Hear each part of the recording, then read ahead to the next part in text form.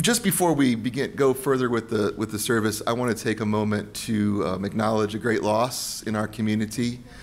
As many of you already know, I'm sure, our sister Lois went to be with Jesus yesterday. And I know many who mourn her here in our community that are family, and we all mourn her as a sister in Christ and a dear, dear friend. So I just want to take a moment to join in a moment of silent prayer, and then I'm going to lead us in a prayer of commendation of Lois to God's loving care and mercy.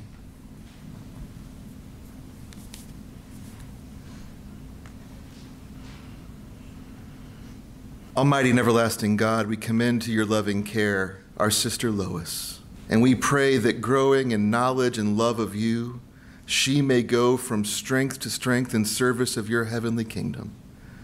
Receive her with love, embrace her with the light of your grace, and at the last day raise her up with all your saints in the glorious victory of the resurrection. Amen. Grace and peace to you from God our Father and the Lord Jesus Christ.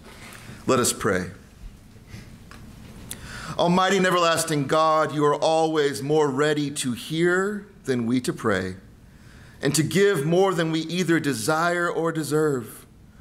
Pour upon us the abundance of your mercy, forgiving us those things of which our conscience is afraid, and giving us those good things for which we are not worthy to ask, except through the merits and mediation of Jesus Christ our Savior, who lives and reigns with you and the Holy Spirit, one God forever and ever. Amen. So October is Pastor Appreciation Month. It should be all the time. We appreciate him, which we do. We love you both very much, you and Kristen. And this is just an appreciation of cards and some love and a gift from the church for you all. And we love you all the time. But October sheds a light on how great you are. Thank you so much. There you go. Oh my gosh. Thank you so much. Thank you, everyone. Oh my, thank you. That's wonderful. I really, really appreciate that. And it's my great pleasure to serve you. God bless you all. Thank you. Good morning. Good morning. How is everyone this morning? Good. October 15th, the charge conference paperwork is due. October 18th is the food pantry prep day, so please be here at 2 p.m. On October 19th is the food pantry distribution day from 1 to 3, and I know they can always use all the help they can get. October 22nd is our church picnic at Sturkey Park from 4 to 7. Standing on the promises of Christ my King, through eternal ages let his praises ring. Glory in the highest I will shout and sing, standing on the promises of God. Standing on the promises, standing on the promises of God, my Savior. Standing on the promises,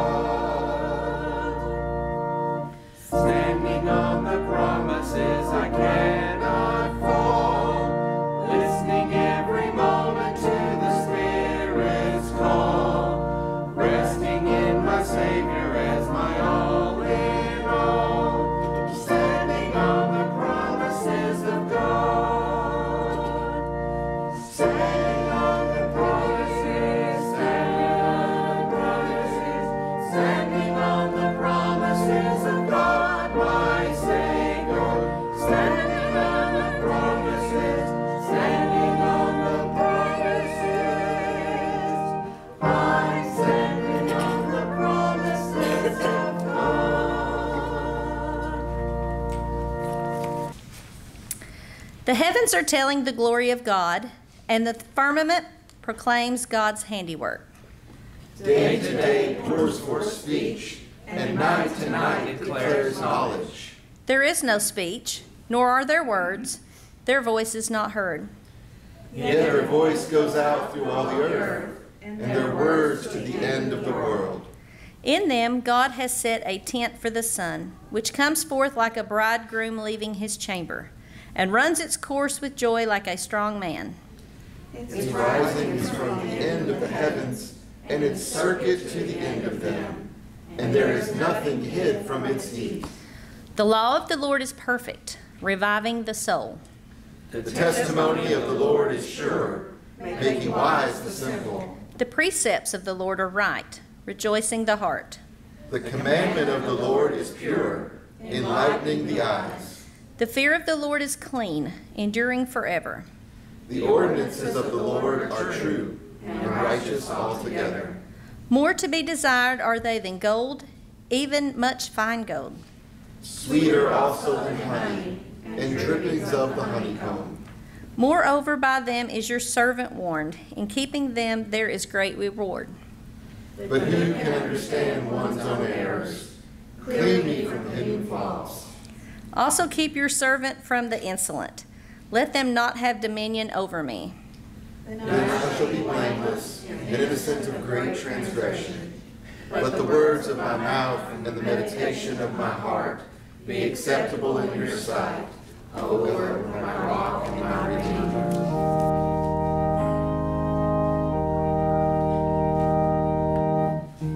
Something beautiful, something good. All my confusion, He understood. All I had to offer Him was brokenness and strife, but He made something beautiful of my life.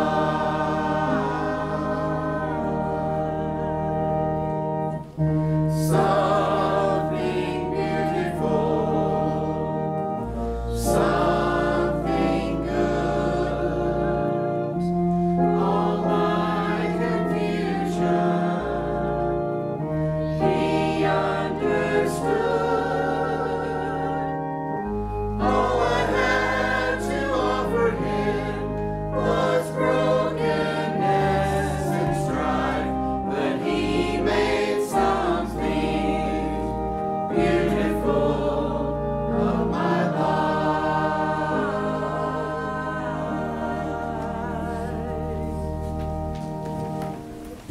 We now move into a moment in the service when we share our celebrations and our prayer concerns and take everything on our hearts before the throne of grace in prayer.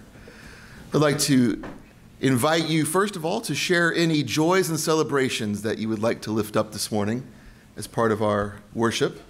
Sister Carol is heading to New York to see her family. That's a wonderful, wonderful blessing. So we celebrate that and we pray for safe travels. I have a new niece. Heidi had her baby on Monday. A real joy for the whole family. So we're grateful for a safe delivery and glad to welcome Kalani into our family. I'll also give thanks for my sister and brother-in-law and my other two nieces for being here with us today. They're visiting in from out of town, so we're grateful to have them with us. Amen. We give thanks to God for the healing that in this case is coming in the form of a appropriate treatment facility. We give thanks for what God is already doing in Nancy's life and what will continue. We pray to be a improvement in not only her health, but also in her emotions and her spirit. We give thanks and we pray for healing and continually pray for healing for Nancy. Lord, hear our prayer. We continue in prayer for Lisa, who is the daughter of the Cracker Barrel hostess, and she's been asking, has asked us for prayer over the past few weeks, and we continue in prayer. Lisa's had to go into the hospital, and so we pray for healing and we pray for peace and comfort, not only for Lisa, but also for her mother and for her entire family. Lord, hear our prayer. It is a tragedy in our community to ever have loss of life, but particularly in a situation like this, it's especially terrible. We commend to God's loving care and mercy Tyler, and also the other person who lost his life in this situation. We pray for the families that are in mourning. We pray for the community around Tyler in particular, of others in law enforcement, of community leaders, and indeed of the Knox County community at large, who are mourning the loss of a leader in the community, a person who was a figure of great importance for many. And so we pray for God's comfort and for God's peace in our hearts, in our homes, in our community, in our lives. And we pray especially for those who are in deep mourning at this terrible loss. Lord, hear our prayer. We commend to God's loving care and mercy Gavin, who was the victim of a fatal shooting last Monday. His funeral's today. We pray for his family and friends who are mourning. We pray that they would find comfort in the midst of tragedy and hope in the midst of despair. And we pray for an end to violence. We pray for an end to gun violence, an end to this seemingly unending parade of tragedies that we see played out in the news across our nation and then even in our own community. Lord, hear our prayer. We pray for all of those who are dealing with cancer, asking for God to bring healing and for God to bring peace in the midst of anxiety. Lord, hear our prayer. So we lift up in prayer Jenny, praying for God to meet her needs and give her the peace, comfort, and joy that comes from the Holy Spirit. Lord, hear our prayer. And we commend Tommy to God's loving care and mercy and pray for the family and friends who mourn his loss. Tommy is a neighbor, has been a neighbor of the church for many years. And so we give thanks for his life, his involvement in the community, and we pray for God's peace. Lord, hear our prayer. We pray for Jeremy and commend him to God's loving care and mercy. We pray for his family, those who are mourning a terrible loss. He was killed in service to his country, to his fellow citizens in an accident. And so we give thanks for his willingness to serve and ask for God's peace for those who mourn this terrible, tragic loss. Lord, hear our prayer. Yeah, as we see an unfolding crisis in the Middle East, we pray for all of those who are involved in this terrible conflict. We pray for those Israelis who were brutally attacked, many of whom lost their lives, others of whom lost property and health, and we pray for God's peace. We pray for God's wisdom. We pray for the peace that can only come from the Holy Spirit. We pray for shalom for Israel.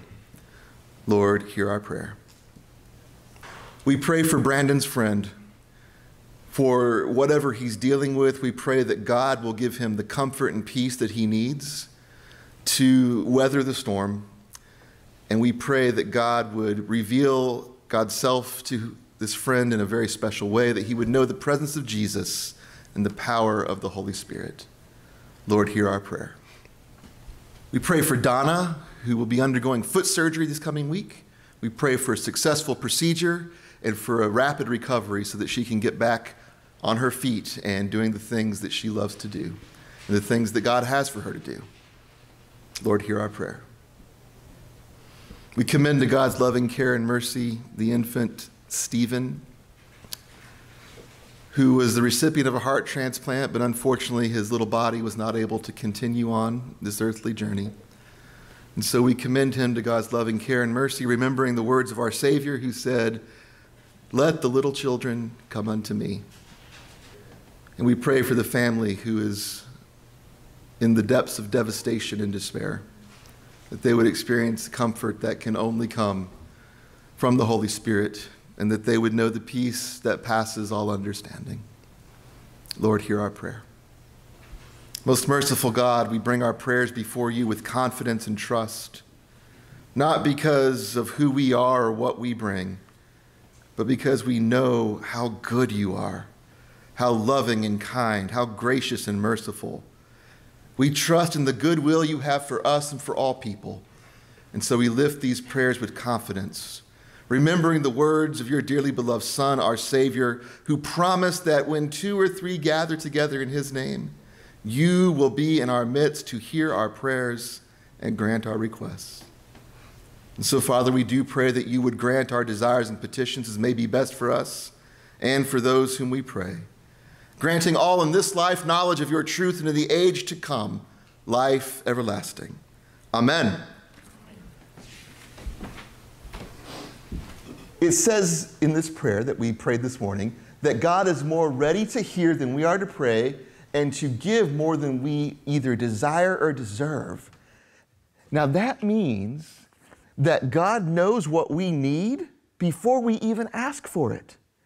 And so when we come to pray, we don't have to think up big fancy words. We don't have to wonder what God is thinking about and try to read God's mind. We can know that God always is ready to hear our prayers because God knows what we need.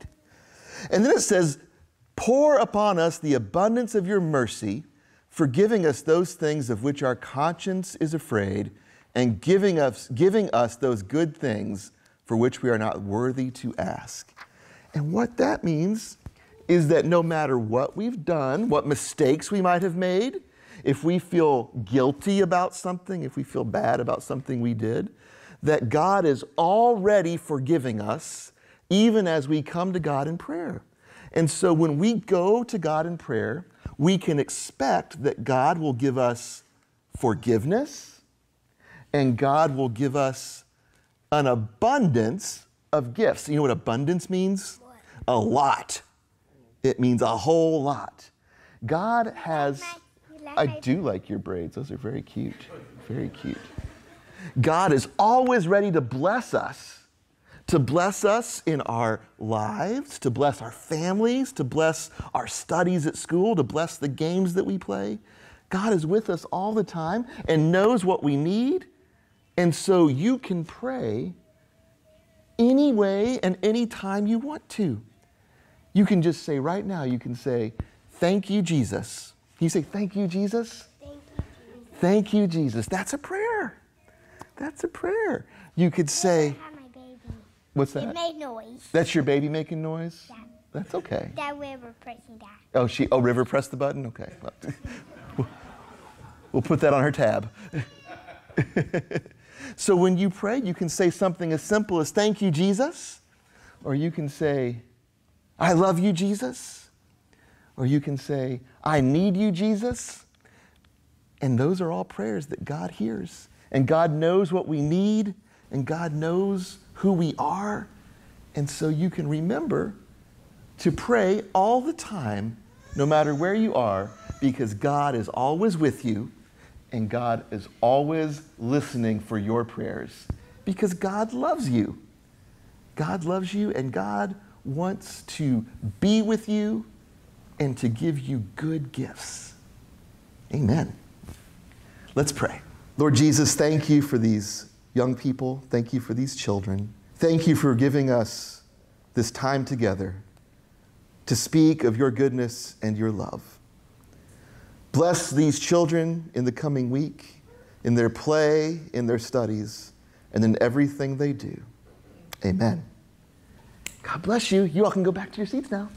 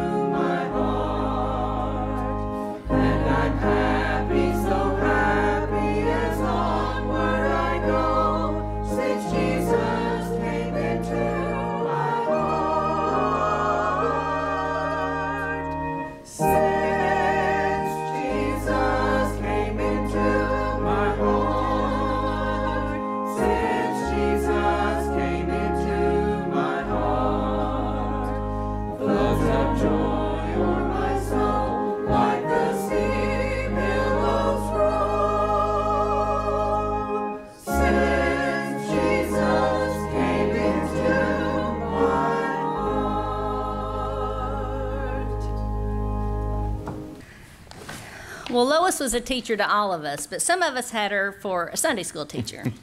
And the last time I read the scripture 2 weeks ago, had joked about Pastor Tim giving me 26 verses to read. And so after church, I ran into her in the bathroom, and she said, "That was a long scripture." And I said, "Yeah." She said, "Well, you did good." I said, "Well, I had a lot of practice. You made me read it almost every Sunday morning." She said, "Well, I knew you were a good reader, and I knew you would substitute words." And I said, "Yeah," because it seemed like every Sunday I had to read it. The A word for donkey was in there, and I was not about to say the A word. And then before I could get back up here, somebody's told my parents, my grandparents, my great-grandmother, "Amy's saying bad words in Sunday school." So I could see it coming, and I would say, "Donkey." Everybody else that would read it would say it and then giggle. And then it was hard to get everybody back on track. So I had to read a lot for her in Sunday school. I'll miss her. So the scripture today, it's another long one.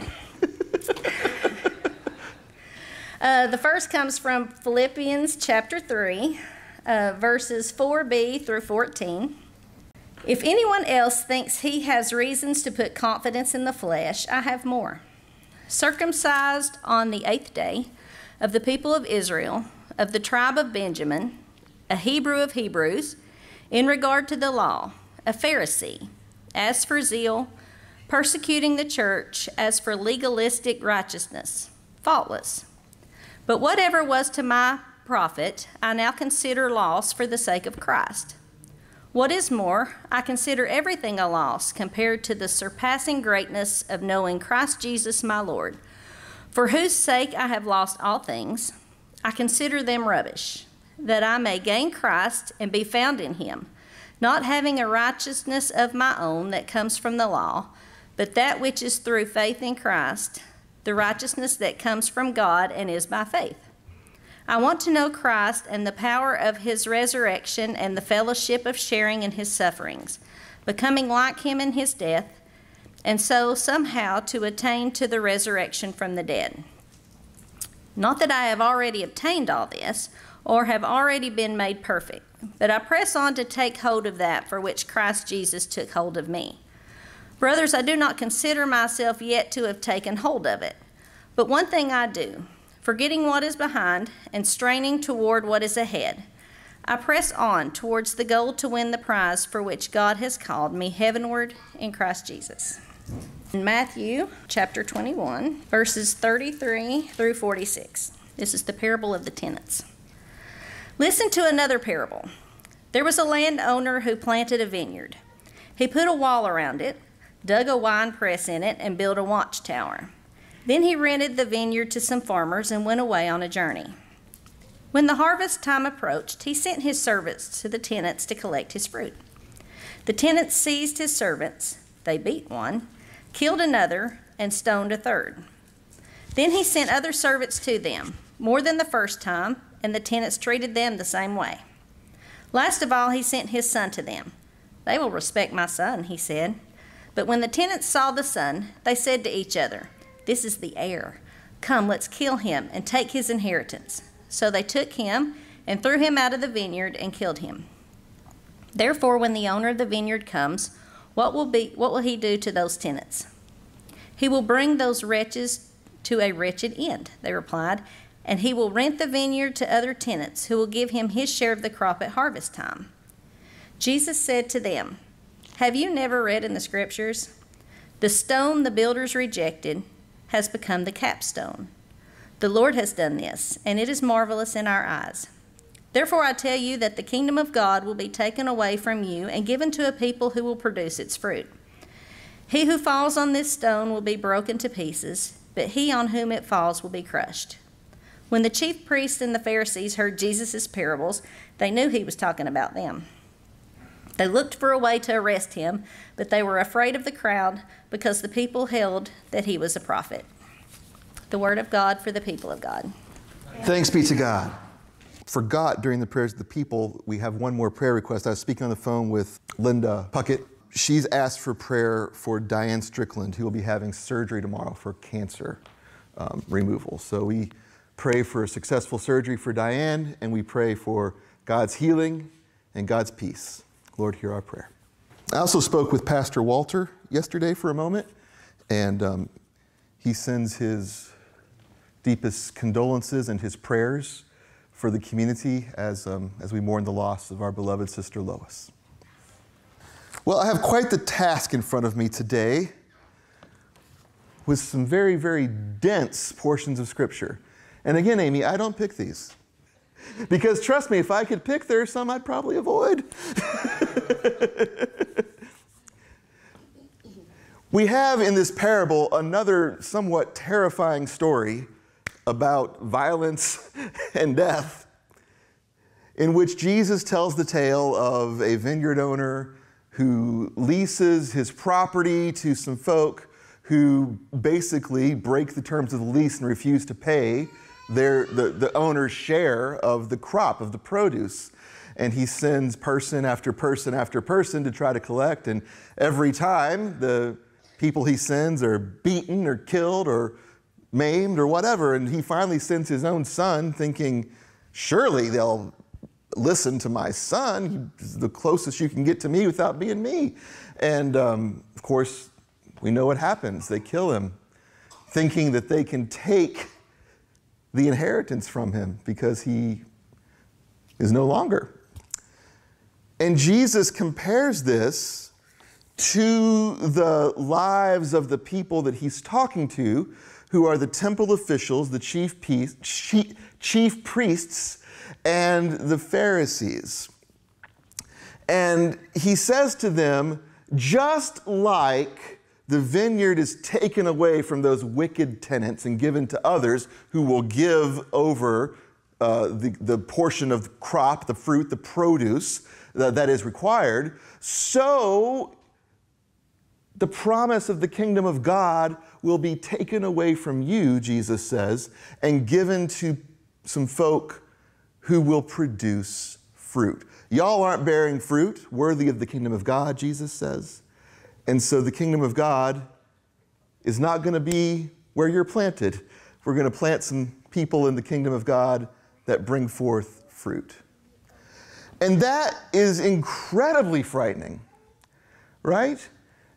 Because if you read it sort of at the surface, so to speak, it can come across as God is counting how many bushels of fruit I produce, and so I better get busy producing some fruit. That's kind of how it feels, right? I know for me, and many times throughout my life, I've had this feeling of like, am I actually doing what I'm supposed to be doing? Am I producing the fruit that'll make Jesus happy? Or am I going to get plucked up?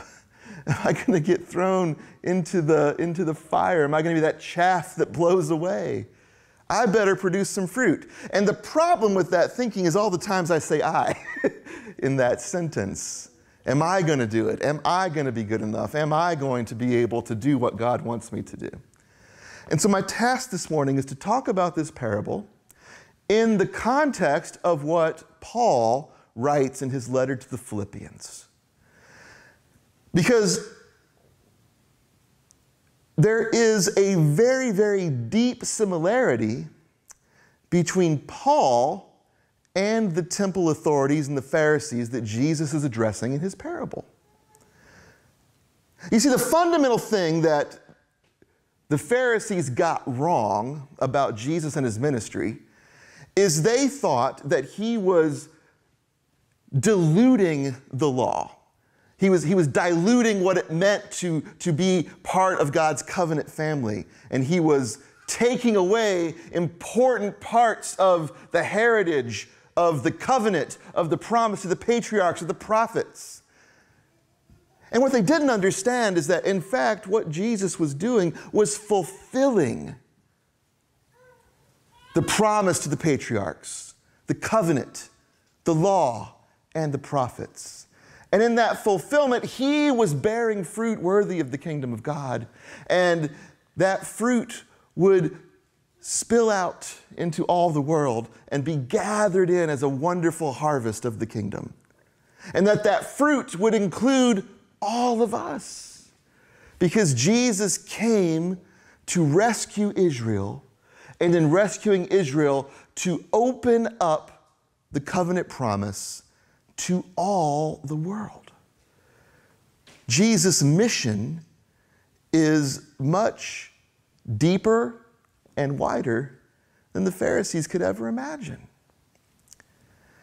And so the Pharisees were under the misapprehension that because they were Pharisees, they were automatically included in God's kingdom program. They believed that the way they kept the law, the way they regularly attended worship and study, the way they lived their life and giving alms and doing acts of generosity, cardinal acts of charity, that sort of thing, they thought that that was their ticket into the kingdom of God. And in fact, because of that, sometimes they would do things like blow trumpets to let people know they were giving some money away. They would have big ribbon cutting ceremonies, for the latest addition to the synagogue that they paid for, that sort of thing. They thought that what they did was the fruit that God required. Perhaps even more to the point, they believed that the promise belonged to them. And see, that's what the tenants do wrong in the parable. You see, the issue with the tenants is that they're renting this vineyard from the landowner, and yet they believe that it and everything it produces belongs to them. They think they have the right to keep all of the produce for themselves. They think they have the right to hoard all of this goodness, all of these riches to themselves, that even the landowner doesn't have any claim to the fruits of his property.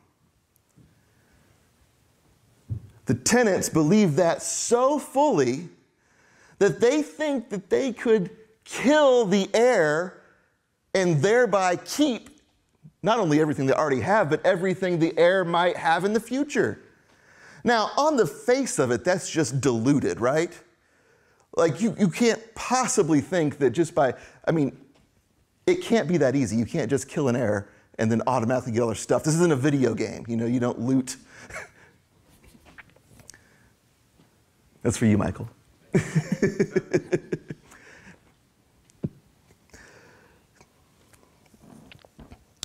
They believe that they have some sort of property ownership claim on what is not theirs. And that is the problem the Pharisees have. They believe that they have some sort of property ownership claim on the kingdom of God because of what they've done and who they are, and how just wonderfully great they've been throughout their life. And this is the exact issue that Paul is addressing here in this section of the letter to the Philippians. He's dealing with some folk who are sort of rolling out their own bona fides to express their authority and their claim on the kingdom of God. And Paul says, well, if you want to produce credentials, allow me to show you mine. And that's why he goes through this litany of all of the things that Paul can lay claim to if he wants to place his salvation on the merits of his own righteousness. He's of the tribe of Benjamin, one of the best tribes, one of the most revered tribes.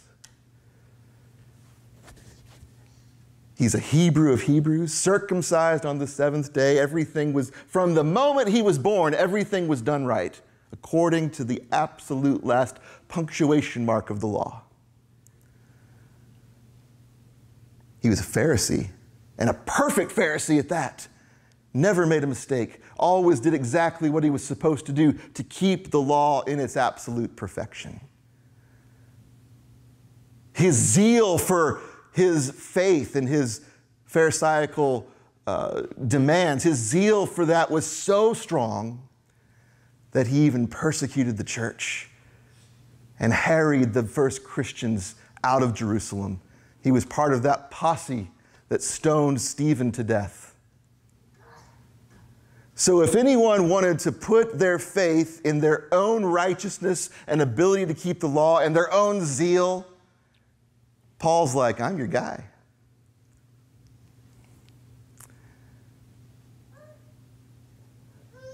But the kingdom of God will not be taken, will not be inherited by those who have kept the law perfectly, by those who have expressed enough zeal, by those who have done everything by the book and checked off every box on the kingdom of God application form.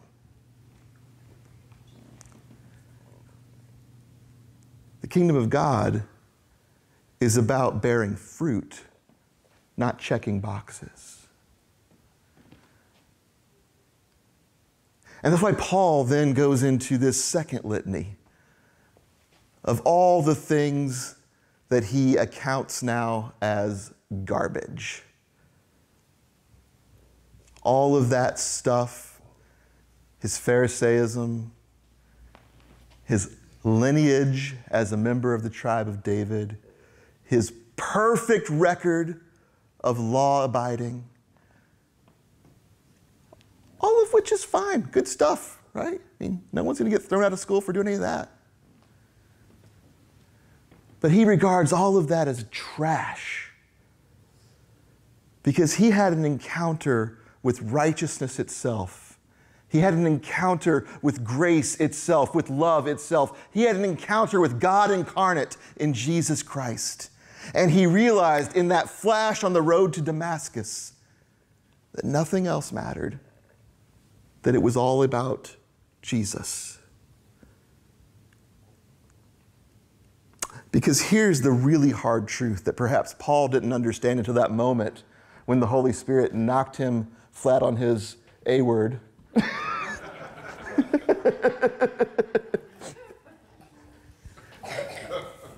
It was that moment that he realized that no matter how perfectly,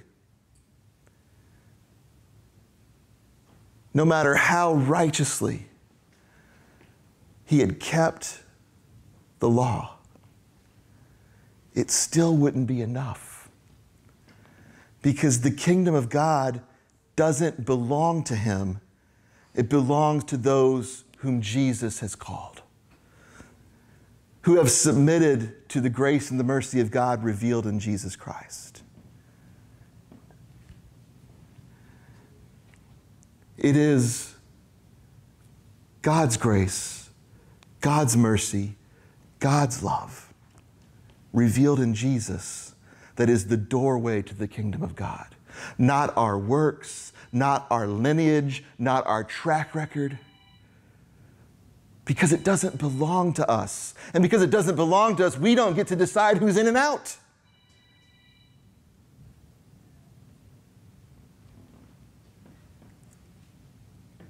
When we realize that it's not ours, then we can receive it as the gift God intends. That's why Paul says, forgetting everything that is behind, I press forward toward the goal, leaving the past in the past.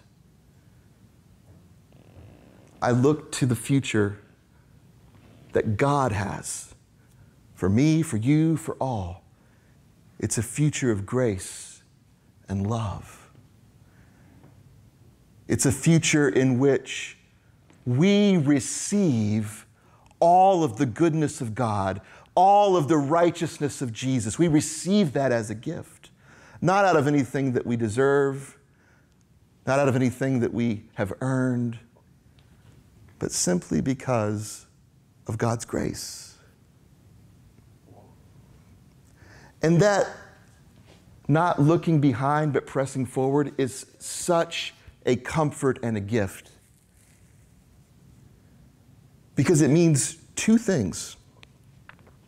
It means that we can leave behind that treadmill of works righteousness that so many of us are on for so much of the time, where we're just trying to get to the goal, but this treadmill won't go any farther forward.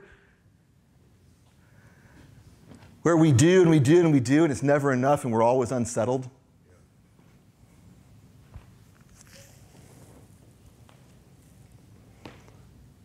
We can leave that in the past.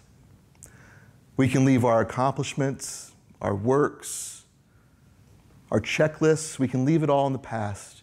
And you know what else we get to leave in the past? Our sins, our mistakes, our trials. We can leave that in the past too. Because very often in my experience, and this is just my experience, the treadmill, like the gym membership that gets you to that treadmill, is the stuff that you do that you regret and feel guilty about.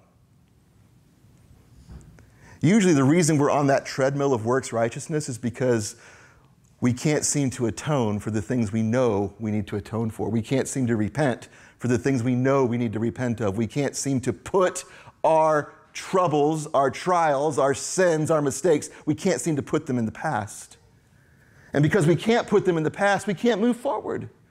Because we just stay on this treadmill of works and works and works and works, because maybe someday we'll finally get it just right, just enough that we move an inch forward. We would give anything for just an inch, wouldn't we?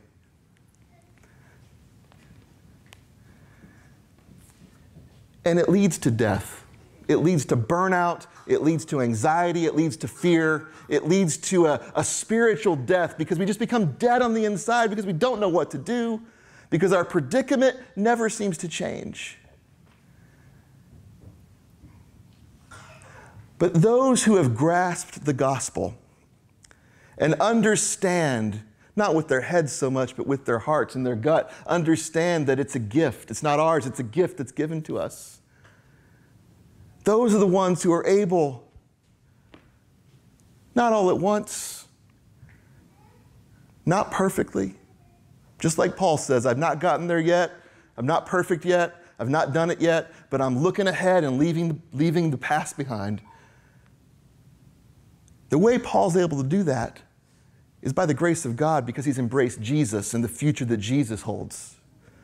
And when you meet really, really wonderful Christians, strong Christians who just exude that peace and joy, you've met them, right? They exude that peace and joy, that calm and quiet confidence. I think of Lois, actually, as I didn't know her very long at all, but she's one of those people.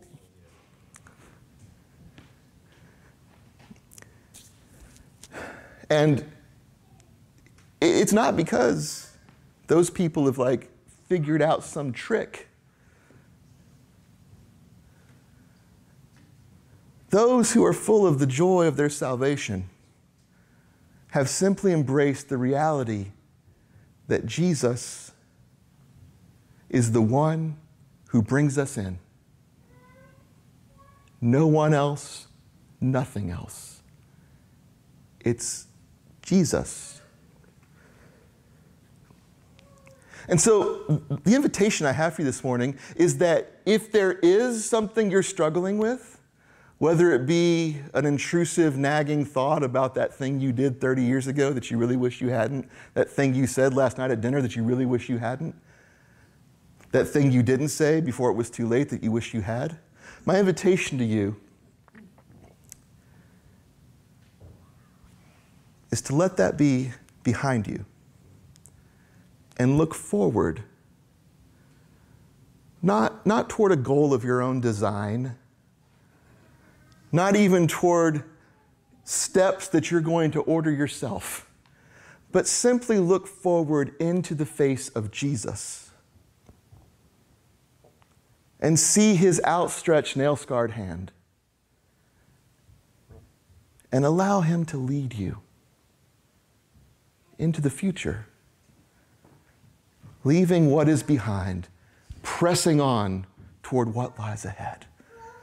Because what lies ahead is, as the prayer of the week, or the prayer we prayed this morning, as it says, is more than we either desire or deserve. Or as Paul puts it, it's more than we could possibly imagine. It is deeper and wider than anything we could possibly envision in our frail human brains. You don't have to check any boxes. You don't have to figure out how to undo what you've done. All you have to do is embrace Jesus and trust that his grace can and will make all things right in the end. I've been using a phrase quite a lot lately. All will be well. My family will kind of tell you it's become my catchphrase of late. And the reason I say all will be well is not because I'm a sort of Pollyanna optimist, because anyone that knows me well knows that's not true.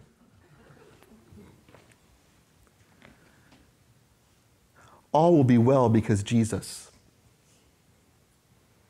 St. Julian of Norwich, a British saint from many, many years ago, actually had a wonderful saying, all will be well, and all will be well, and every little thing will be well. That's where I got my catchphrase. All will be well because Jesus embraces us and leads us into a future where all will be well, no matter what. That's the promise. And we can claim that promise today. No money down, nothing due at closing. It's yours because it's a gift. It's a gift. Amen. Praise God from whom all blessings flow. Praise him, all creatures here below. Praise him above, ye heavenly hosts. Praise Father, Son, and Holy Ghost.